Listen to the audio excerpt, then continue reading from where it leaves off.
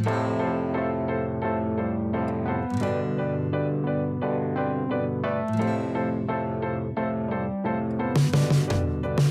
morning, everyone, and welcome to Sunday Morning Forum at St. Luke's Episcopal Church.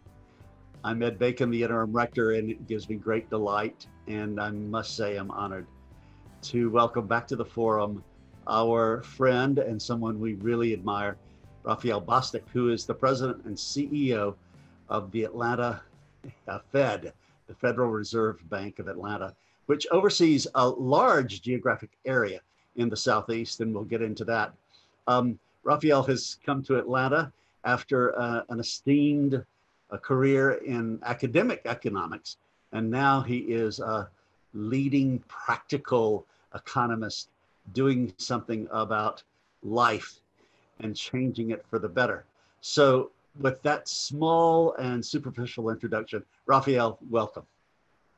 Thank you, Pastor Bacon. It's really good to be back with you. Thank you. It's great to see you. It really is. Raphael is alluding to the fact that he was with us when we were able to gather at St. Luke's. He was a forum guest then and really brought in a lot of people and was a great hit. And at that point, we were talking still about economics, yes, and still about people who are hurting, yes. But we were kind of comparing Atlanta to other cities at that point in terms of economic mobility. Today, we're going to focus on something that's still related, but really is a result of a fiery, wonderful essay that Raphael wrote this summer that I think changed the conversation in America about economics. And what he did was, after those horrible murders that we experienced in February, March, April, and early May, he wrote an article about racism and American economics. So that's what we want to talk about. Raphael, I'm really grateful again for that essay. The link is up on the website right now for everybody to read. Thank you for that. Well, thank you. It was something that me and my team really just felt like needed to happen. It was, as you all know, it was a very turbulent time. People were pretty upset, and it had the potential to really wrench us even further apart than we were before. And for me, I just felt that in my role, I was going to get asked about this all the time anyway. So rather than do it piecemeal, just let's put something together and really lay out sort of how I think about it and what I think we need to do about it. And for me, I think there were a couple of things that really I thought needed to be laid out. The first was that the events of at that point, it was the last 6 months that had gotten so much attention. That wasn't the beginning of this. That was just symptomatic of things that have been going on in the U.S. for centuries, actually, in terms of institutions being tilted against African Americans. And I think for me, it was important to place it in that context, that this was just another thing on the pile as opposed to some new thing that we're just discovering. The second thing that really was in my head was, you hear a lot of talk about racism as something that's not moral, but it actually it runs deeper than that, and it has real economic implications that touch all of us. One thing that I've learned in my many years on this planet now is that to get people to do things, you really have to make a case that it's in their interest. That morality is only going to take you so far. And ultimately, if you want to see real investment, people have to think they're going to get something from it. They're going to benefit by it. For many people, morality is enough. That moral dimension is enough. But for far more, the economics, the pocketbook, just sort of potential and security is a lot more compelling. And so I wanted to really make the case that racism, and structural racism, actually makes our economy smaller than it is, which means that it makes us less well off collectively than we could be otherwise. And that wasn't good. And it's particularly not good in a world that's becoming more and more uh, competitive. The global competition is greater than it ever was. So we can't afford to be leaving people on the side. We really need to make sure that that everyone is engaged. And then the third part is really about this. Is something we actually can do things about this. And I wanted to make a point that, you know, we at the Fed can do things about it. We can do it at the macro level and at the micro level. But I hope that people would see that that's true for everybody. That everybody can get up and do some things to try to make progress on this. And you know, I'm really gratified by the response to this. People have really taken it, and it's caused them to really think about, well, what does this mean for me and my community and the people who I engage with, and can we use this to make progress and move forward? And just to tie the arc with sort of where we started last I guess a little more than a year ago in 2019, all of this is about inclusion, and all of it is about, you know, what can we do to make sure that every American can be truly enjoying the fruits of our wonderful society. And if we don't do that, then we are collectively less than.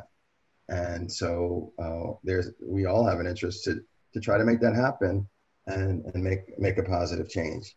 So I think, you know, a lot has happened since I saw you guys last, but almost all of it is along the same dimensions as where we were before.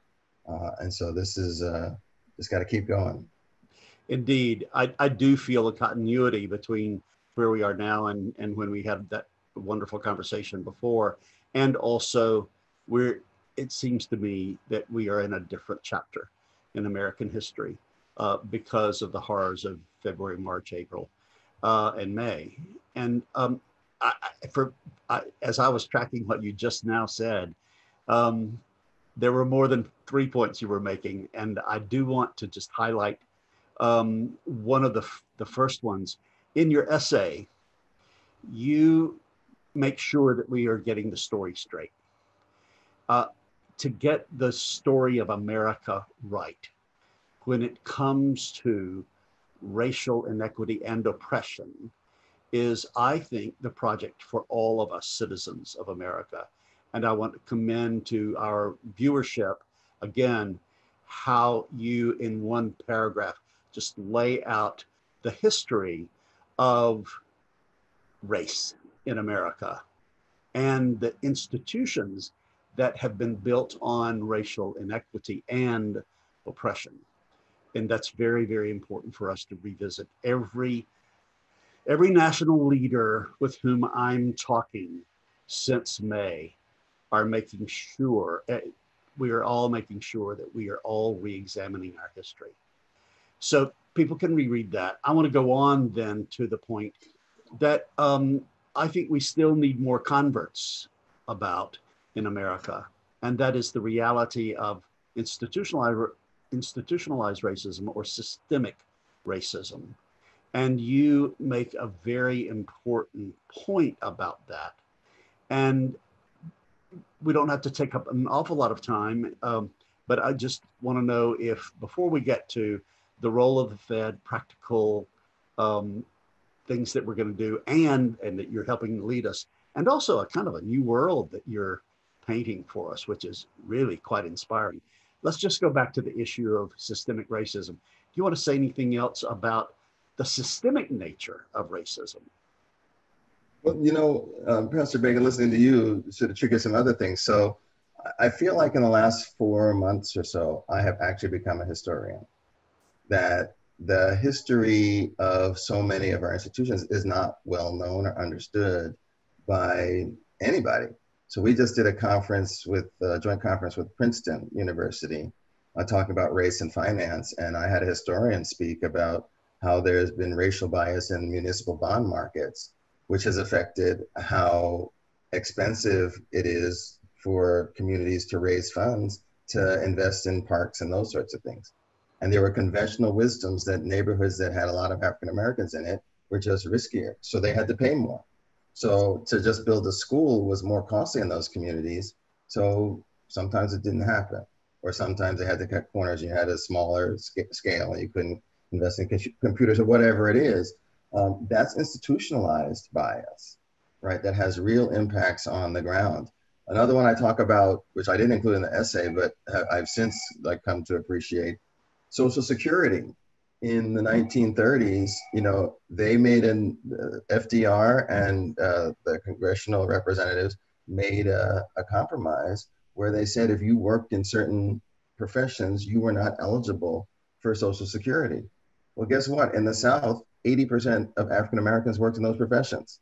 So they locked everyone out of Social Security, which meant that there was no safety net, there was no ability to preserve any savings that you had when you were in your older years because you had to spend them. And then the other part of systemic racism is that it then feeds through to everything else. So now that you don't have an ability to save money, you have nothing to pass on to your the new generations. And so they don't have that inheritance that they can use to buy a house, put down payment for a house, or maybe start a business. And you just get stuck in a rut. And it's very difficult to get out of that cycle. So the effects of those institutional decisions early on, they ripple through for generations in very significant ways. And that's part of the discussion today that doesn't happen a lot. Where there's not a lot of focus on the fact that, you know, we are still a byproduct of those early decisions, which have really locked in different trajectories. And if we're going to really start to see change in a more equitable economy, we're going to have to face that somehow. And that's a hard conversation. But I think most people don't even recognize that that's where we are. And so that's part of the discussion we've got to have. It's almost as if that is the golden thread that's tying all of the varied speakers I'm having in these forums, that to some degree or another, all of us are retelling the story. I have a dear friend here at St. Luke's who expressed her anger at having to unlearn so much that she was taught about America, and everything from the 1619 Project all the way through Brian Stevenson saying the South lost the war, but it won the narrative in terms of the lost cause, and perpetuating this whole notion of which James Baldwin called the lie of there being an actual variance and hierarchy of human worth in God's creation, as opposed to inclusion and equity. So I'm preaching re-narration all the time, and re-narration in terms of slaveholder Christianity, all the way to now to economics, which we are going to get to in a few minutes. But that's a rich thing to say right now. Go ahead. Yeah, so if I just jump in here, Please. I think this point is another part of the conversation, which is that this isn't actually about any of us who are alive today, right? You don't actually have to be racist to be part of a system that is perpetuating racist decisions, right? Because that stuff happened before us and has locked in people, we are in that system regardless of whether we want to or not. We have all of the biases. I tell people all the time, I grew up in the same system. So I have biases just like everybody else. I get nervous when I see young African Americans that I don't know that in a place where I'm not expecting them to be. That's a bias, that's irrational. And so we just have to acknowledge them, notice them, and then work to fight against them. Because as long as they remain unspoken, then there's no way you can actually have dialogue on it. You have to call it out and name it. And then from that, then you can start to make progress. And the last thing I'll say on this, because I know we're going to talk econ, is one of the things I've tried really hard to do in these conversations is not talk about blame. Like, this is nobody's fault today. It is just where we are. And so I feel like a lot of the defensiveness is because people hear you're a bad person. And there's no intention on that. I mean, there may be some bad people out there, but most people are not that I've encountered. But we have just been born into a system which has not been fair for people for a long time, and that makes it hard. Agreed, agreed. And we have no chance of changing that system unless we look beyond. I mean, much is at stake in the presidential election, and we must look beyond that because that's where the deep, hard work is going to be. And in order for us to have a United States of America instead of a divided States of America, be it in terms of economics or whatever, we are going to have to make America an attack-free zone and stop this personal, divisive, polarizing attack all the time. Rabbi Heschel said, you know, in the modern society, uh, very few people are guilty, but all are responsible. And I think you're calling us to a responsibility about economics and race. So let's talk about economics, if we can. Before we do, as a way of going there, let me segue there by telling you this story. So I saw this New Yorker interview with Brian Stevenson, who said, and this was right after George Floyd was killed, was murdered. He said, the protests are very, very important. I don't want to belittle them. And I want to say that the hard work is deeper than the protests. Well, soon after that article, I hosted Beverly Tatum, the Spelman College president emerita. And I said, and it was the second time for her as well at St. Luke since I've been there. And I said, okay, tell me what would be the signs of going deep, deeper than the protests. She said, are you serious? I said, yes. She says, it's all economics. She says, you start with the living wage. And then she clicked off 5 agenda items that were stunning. And so that's my way of coming to you, Raphael. And please, I want you to call me Ed, if I can call you Raphael. Okay, all right, I can do that. Or I'll go back to talking about Professor Bostic or something like that. So unpack. Well, number one, your thesis is our economy is weaker because of the existence of systemic racism than it otherwise would be.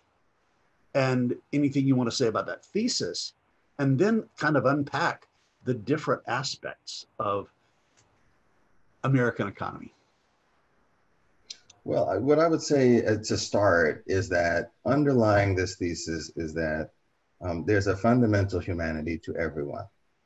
And if everyone is truly human, then everyone has the human potential. And the boundaries on that are not different across people of different backgrounds, whether it be race or gender, sexual orientation, or whatever you want it to be, being left-handed, right? The range of talents and the ranges of ingenuity and intelligence are the same across all of these. So that's the underlying thesis of all of this. It runs counter to some of the supremacist viewpoint, which is that the ceiling on people vary depending on what you look like or where you came from. I actually think that's just wrong. I think there's a lot of evidence to suggest that that's wrong. If that's the case, then it's just as likely that the next great innovation is going to come from a poor African-American woman than it is from Bill Gates's child. And by not giving that African-American woman a chance to innovate, by not giving her a wraparound set of supports so that she can get skills and learn and do all those things, you are basically saying we're not going to get that innovation, and we may miss out on the next great idea, and that will be worse for all of us. Like, how many of us have an iPhone or are benefiting by these ideas reach into our society and become essential to it? We won't get on any of that. So if you think about what we need, on one level, we need to make sure that every child, when they are born, and as they grow up in an environment where we get them the essential skills and that essential confidence and the talents and mentors and networks so that they can have those ideas become real.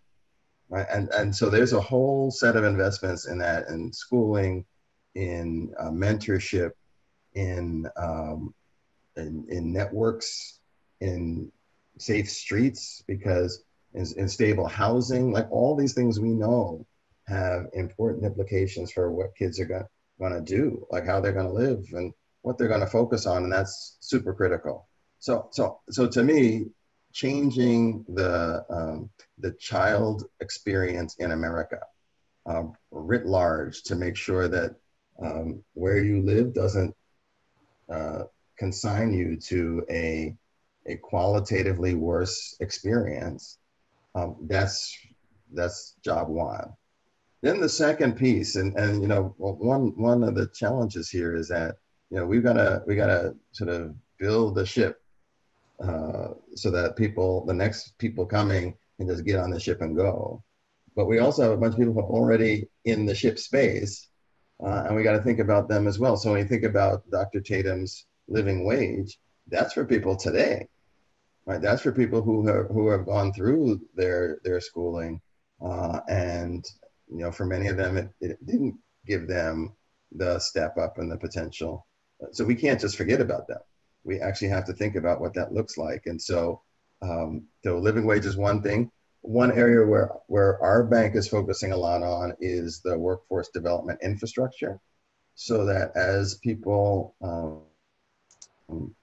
either get disrupted out because of technology, or through a COVID environment, lose their job because they're in a service industry, we need an infrastructure that allows them to reskill, to get trained into the jobs of tomorrow, so they can be competitive and they're not left behind. And so we just established a new partnership with the Markle Foundation called the Rework America Alliance, where we're going to go to local governments and local community colleges and local businesses and try to work with them to redo and reimagine what a workforce training and workforce development infrastructure looks like, to make that relevant. So it's those sorts of things that you have to do in today's world to make sure that we include everyone. The other thing I think is important is for each of us to think about and really think critically at what are our networks? Like, who do we talk to and who don't we talk to? You know, one of the most amazing things that I've had the pleasure of listening to, and I just listened, was the Chamber of Commerce meeting, Metro Atlanta Chamber meeting.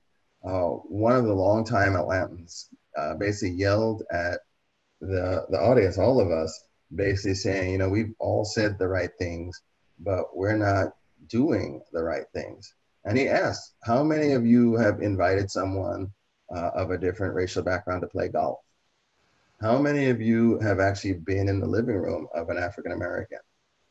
Not just been in the living room, and that's not saying you had to do anything. And if you don't have networks that reflect that diversity, then it's hard to really appreciate how you bring that diversity into a broader context. And so I think we all need to look at our networks and look at who we talk to, how we talk to people, and who we're informed by, to make sure that it is inclusive, because then we actually becomes we. Ed, you were talking about, you know, big love, and you said love your enemies. That's changing the network.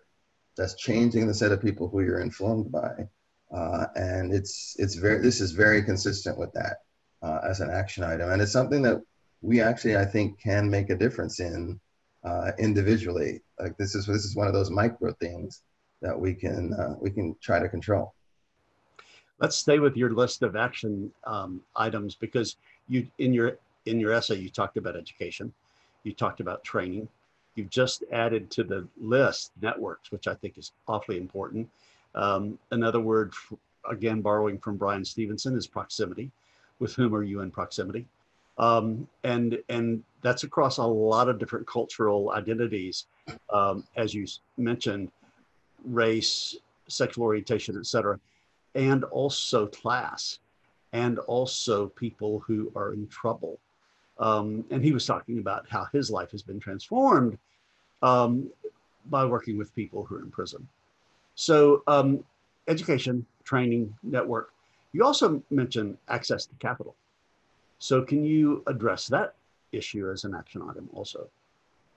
Sure. So, but before I do that, I Yeah. want to go back to on this class issue because I actually think it's very important. And it points to another project that we're working on, which we call Advancing Careers, but which I usually describe it in terms of benefits cliffs. And it's the idea that if you are on public assistance, if you get supports like food stamps or housing supports or the like, um, usually it's when you get, if you earn one extra dollar, you lose a dollar of support. But if you're on 3 or 4 different types of support, when you earn one extra dollar, you lose $4 of support, right? So you actually are worse off by trying to better yourself. And that's the incentive that we have set up and how we set up these systems. And so when you think about poorer people or people on supports and they're not actually going to get job training, uh, there's a reason. It's not because they're lazy or they're dumb. It's because our incentives have made it so onerous for them. We've done some calculations, and in some careers, it can take 14 or 15 years before you break even. Think about that. So if you have children or if you have others that you have to care about, are you going to put yourself in the hole by 14 years? You're not going to do that.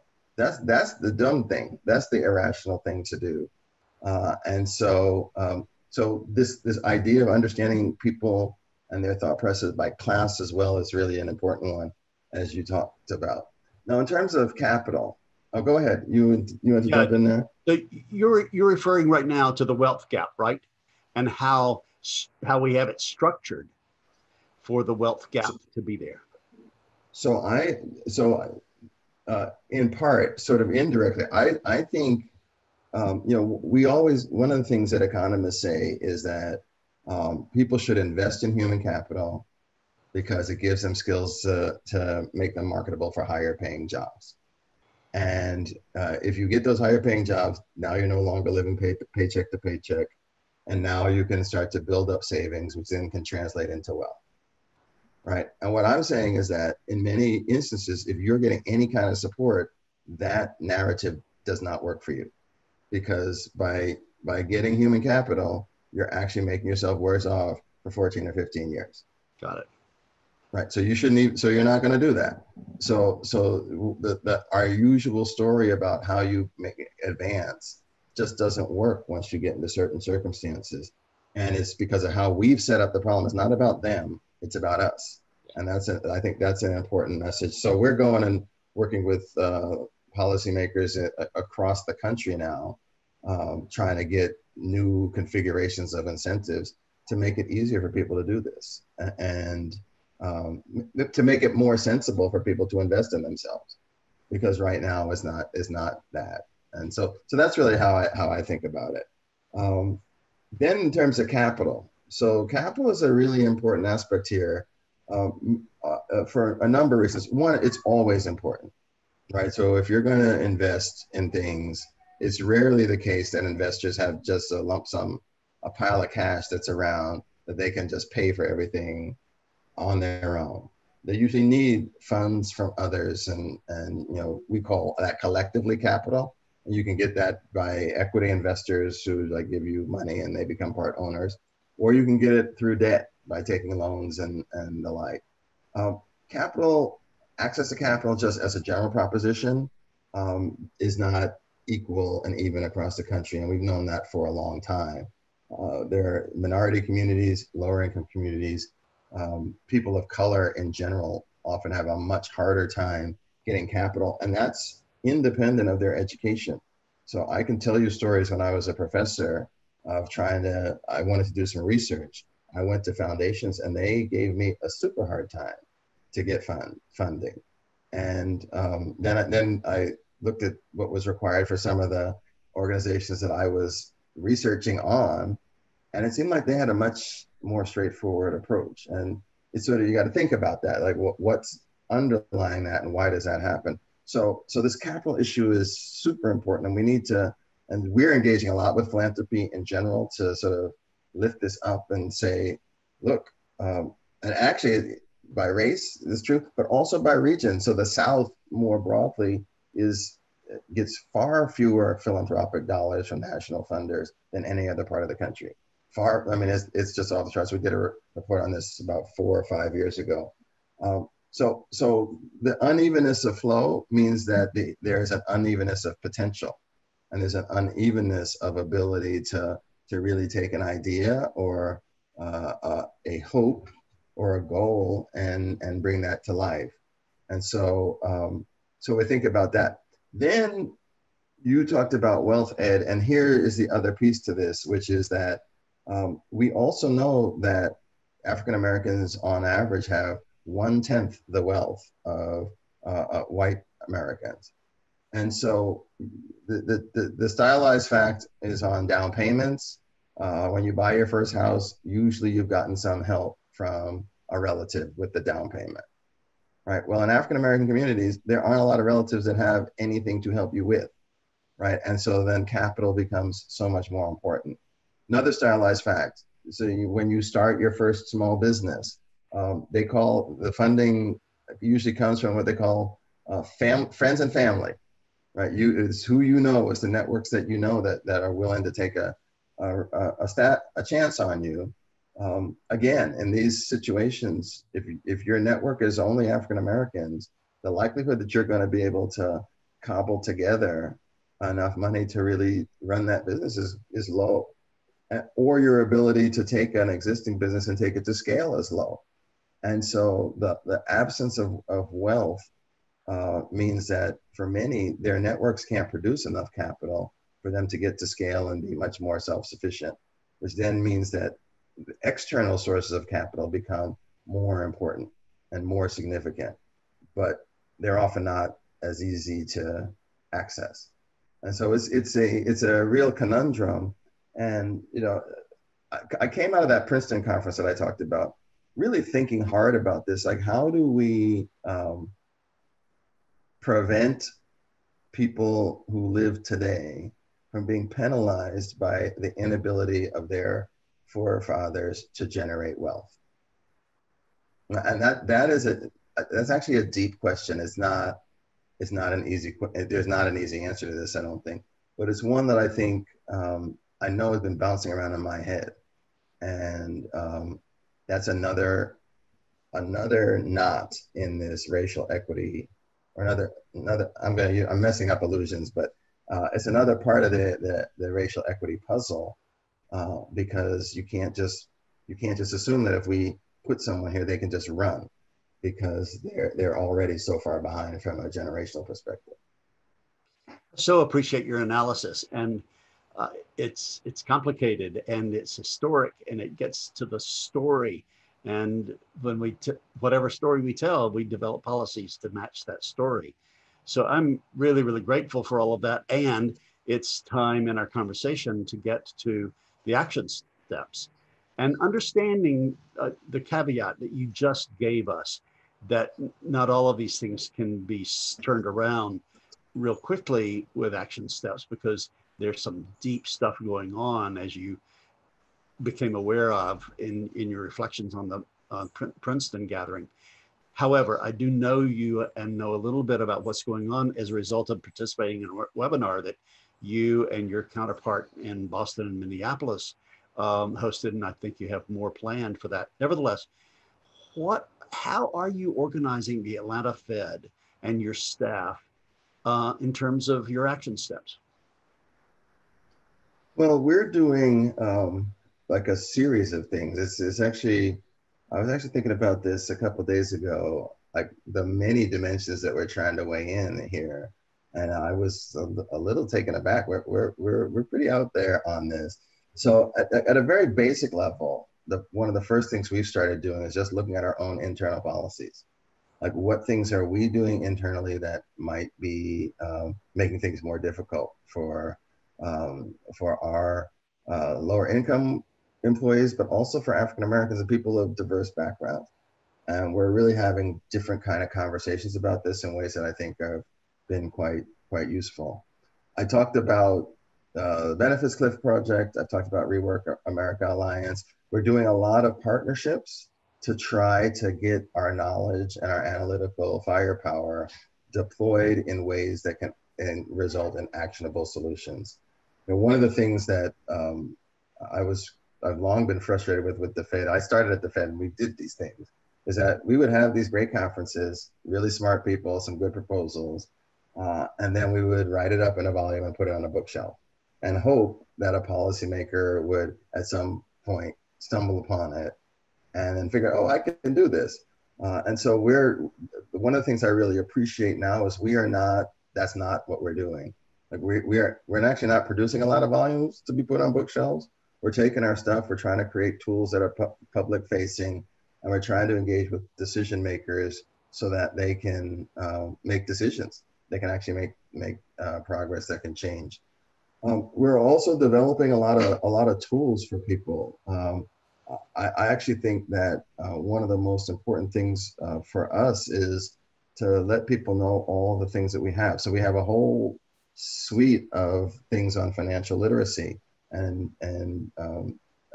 economic resilience that I think a lot of people don't know we have. And they're really aimed and targeted at regular people so that they can get an understanding of how the world works. We are using our relationships with banking institutions actually to try to get them to rethink ways that they might engage with their communities, because I think that's an important thing as well. Another thing that we've just done is adopted a school, and this is a short run thing, I'm just going to say that. In the current environment, because of the COVID situation, you know, where the schooling isn't necessarily happening from a remote posture. And a lot of kids from some neighborhoods don't have access to broadband or may not have a laptop to really be able to do their training or their schooling. And so the adoption is really, we're going to provide some training, we're going to provide some equipment that really allows for some real change and allows the kids not to fall behind, because this is potentially an at-risk situation for them. We actually a couple of weeks ago, maybe a month and a half ago now in September, released a white paper about how do you think about the introduction of innovations in the finance space, all these apps to do banking and the PayPals and all that kind of stuff, to ask, you know, are you guys thinking about what this means for financial inclusion? In the case there, we said, okay, what happens if you're from a community that mainly does things in cash, like a lot of Latino communities do, right? You're locked out of all these things, right? And are we okay with that? And should we be okay with that moving forward, to try to raise questions and to create new kinds of conversations? And then you talked about the racism and the economy series. That's another one where I'm kind of surprised that we got this off the ground, because it's truly non-Fed. And you know, we did our first program in early October, and the conversations were conversations that no one thought you would ever hear at an event that had a Fed banner on it at all. And it was remarkable. It was truly remarkable. But it was not angry in the way that it wasn't just yelling. It was substantive. People had real ideas, real proposals, and they wanted a real engagement, which is what we wanted.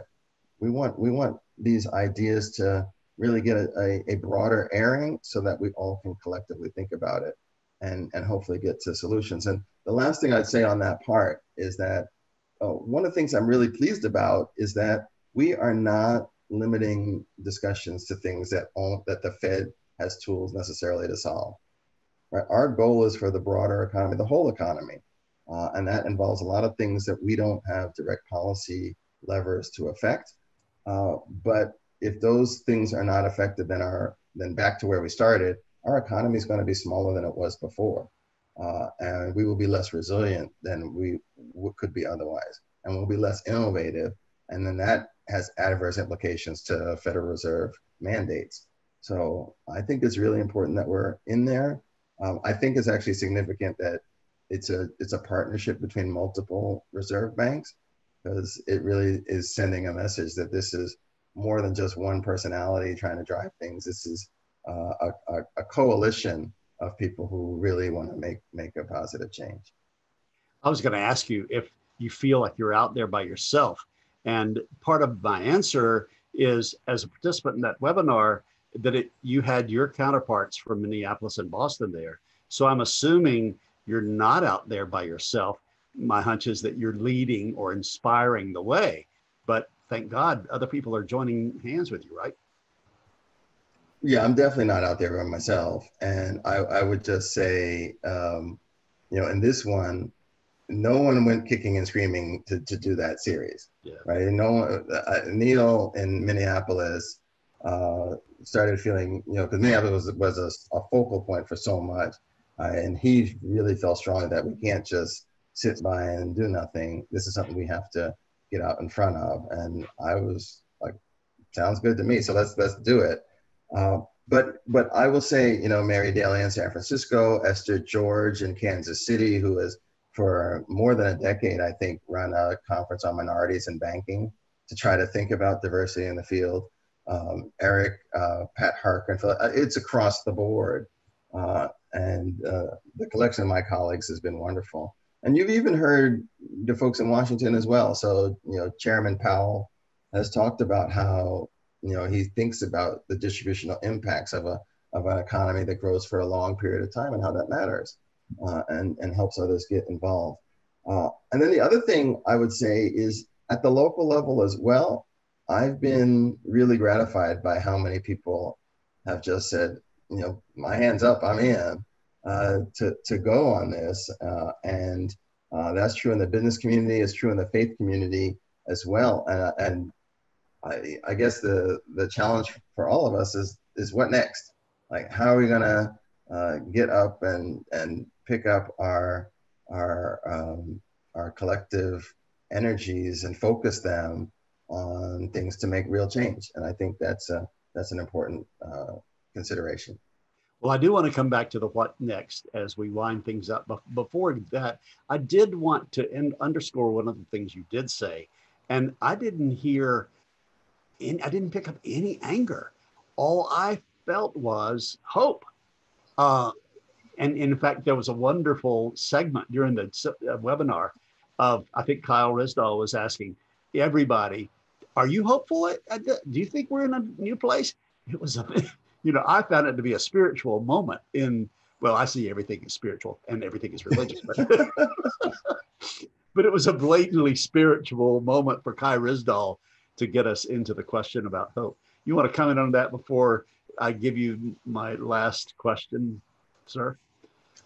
Well, first of all, Kai was great because he did ask that question of every person. And I think it was grounding because it took these ideas and it made it personal. And you got to see people deep into people and got the sense of their passion. And I think of all the people who were asked, I think only one person said that he wasn't particularly hopeful. Yeah. But it wasn't because he didn't want to see changes, because he was frustrated. Yes. And he had been hopeful before and didn't want to get, basically, and this is my interpretation, didn't want to get his feelings dashed again. Exactly. But if he really wasn't hopeful, he wouldn't have come and spoken at the conference and felt like he could help. And that was an important thing. But, this is an us moment. I actually think this is an opportunity for us to have a shared understanding about how the world is actually working. And with that, then can move forward to make some change. And it's the first time in my lifetime I can remember actually noticing or feeling something like this. Is truly remarkable. Yeah, I felt it. I felt that too. So here's another big question, but it is a moment from that webinar, because at the end, when you were wrapping things up, you and your colleagues were wrapping things up, it was really clear that you understood that this is a big ask for us all to make of this country with this particular kind of history. And that it is we've bitten off an awful lot, you have, and all of us who really, really care and who understand about the impact of racism on our economics as well as just the bodies of one another. And you said you were reaching out to the community. And I was so impressed that you knew that you can't do this alone and that you must do it in community. So can you talk both about the impulse that you're having and also how that actual invitation has been responded to by the folks who were on the webinar? So, yeah, that's a very interesting thing. I guess to talk about this, I want to give you a little context, which is, I used to teach a class in affordable housing development when I was a professor at USC. And one of the things I used to tell the students who were in that class, because most of them, you're teaching in a real estate program, you think people who want to build like large multifamily properties that are sold for millions and millions of dollars. And the people who want to do affordable housing, they have a service mission passion to them. And one of the things I try to tell them is that if you go into a community like you're on a white horse, you will probably be run out of town, because too many communities have seen people come in ostensibly on a white horse, and then the community winds up with a mess and often worse off than they were before. And so there's a natural skepticism and there's a natural resistance to unsolicited help that doesn't engage with communities to know really what they think they need help with. And so we are trying very hard to not be presumptuous and not think that we understand all of the ins and outs and what's really needed, and really just ask. We had actually had an impulse to start the Racism in the Economy series in July, but we decided to stop and say, no, let's actually take some time to call some people, see sort of where things are, what's been done, what's known, and then come back with something that's going to be placed in a much better context. And I think that was brilliant. To wait 3 months and to get much more informed, I think it positioned us in a way to make sure that we're going to talk about things that were real and that could generate broader support in terms of action moving forward. And that's been great. Here in Atlanta, one of the things that I've been doing a lot of is talking to local electeds. So a couple of days ago, I talked to electeds from South Fulton. I've talked to people in Clayton County, and it's been interesting. In many of those instances, I think they have expected me to just flip into a speech about things. And I never do that. I say, look, I want to talk about what you're wrestling with. Tell me what your needs are, because we're here to serve. And it leads to a really different conversation. And I think it helps us actually get more on point about the things that are really needed in these communities. Sometimes, they're so in the moment and they've got so many things coming at them that they don't really have opportunity to step back. But by listening, we can help with that process and try to distill it down to a few things where we can actually make a difference. And those have been really, really interesting and quite useful for us to understand what's true in that community. But oftentimes, if it's true in one community, it's true in a lot of them. So if you can solve that, you can unpack a lot of things. And that's been extremely, extremely gratifying. Well, Raphael Bostic, I want you to watch me raise my hand. I'm raising my hand on behalf of St. Luke's Church to say we want to be a partner with you. I love what you're calling us to. You're calling us to a more beautiful world. And that won't happen overnight. And it certainly won't happen by any of us acting as lone rangers. We must be a community. So we pledge our cooperation. We want to be in partnership with you. And let's do it. I'll give an amen to that one. All Absolutely. Right. That'll be wonderful. I hoped we could go to church here. So thank you so much, Absolutely. Raphael. Really, I always love talking with you, and I'll be in touch. The pleasure is mine always, Ed. You are truly an inspiration, and I'm truly blessed to have gotten to know you. Thank you, my friend. Have a great day. Thanks. You too. And thank you all for watching our forum today. Please go to our website. There are links that I would love for you to click and learn more about the leadership of Raphael Bostic and the Atlanta Fed. You will be enriched by doing so. Thank you. Have a great day.